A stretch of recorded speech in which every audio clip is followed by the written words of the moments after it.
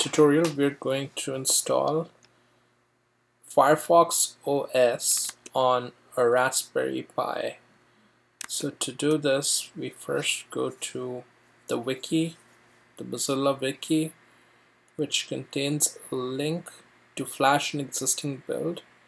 So just click on the download the build link and click download to start downloading. Now I've already downloaded this, so I'll go to my terminal and type df.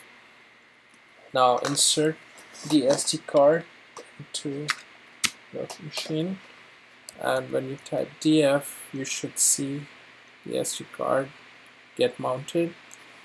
Now to unmount the SD card, type sudo disk util umount dev disk 2s1, which is the partition that's shown here.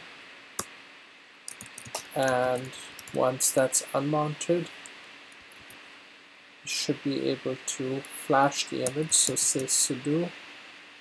Now the image file name is ffos-rpi-04 in this case. That was the file name that was unzipped using the file that was downloaded.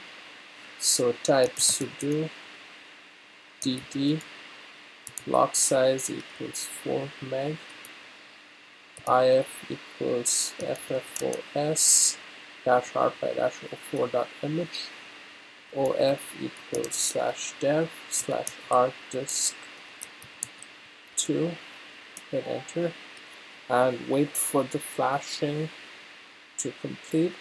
It should only take a few minutes. Thanks for watching. See you in the next video.